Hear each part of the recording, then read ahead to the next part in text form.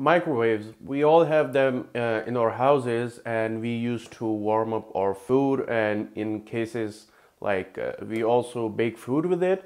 So how exactly a microwave works, and I'm gonna show you and try to simplify it as much as I could.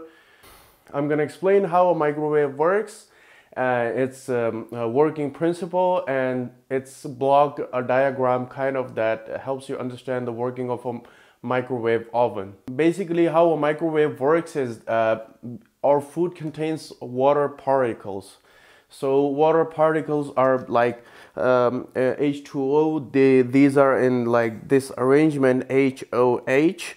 And what a microwave does is that it moves them back and forth, you can say it like this, and they continue to be in this shape for as much time as you set the microwave to, and that causes friction, and that friction causes the food to warm up, and then and then hot food is served to you.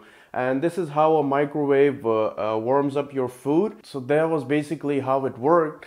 So let's get into the working part, the blocks, how it actually works, like inside the microwave, how it actually does the job. So what is you basically plug it into any AC source, be it 120 60 hertz like in North America, or in the rest of the world like 240 50 hertz like in most of the world. So you plug it in, and then that input goes to a transformer. The transformer is a step-up transformer, and that steps it up into around 2000 volts or 2 kilovolts in short.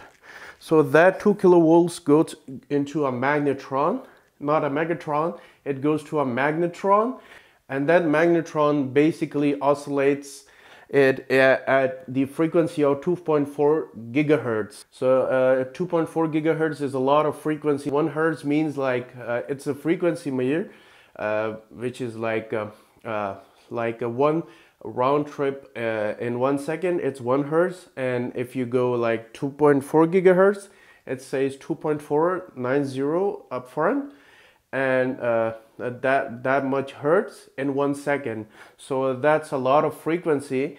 At that frequency, the food particles, not the food, at that frequency, the water particles in your food oscillate, and then your food gets warmed up, and then hot food is served to you, and then you enjoy the meal, or in other case you bake the food, whatever, be it pizza or a cake or whatever it is, and then you enjoy that. It's because as I explained earlier, it's the cause of friction between the water particles, the water molecules, and then the food gets warmed up. So yeah, that's all the simplest explanation I could do of a microwave oven, and I hope you understand it. And I hope you like this video. If so, then like, share, and subscribe, and click on the notification bell, and I guess I'll see you in the next one. Peace.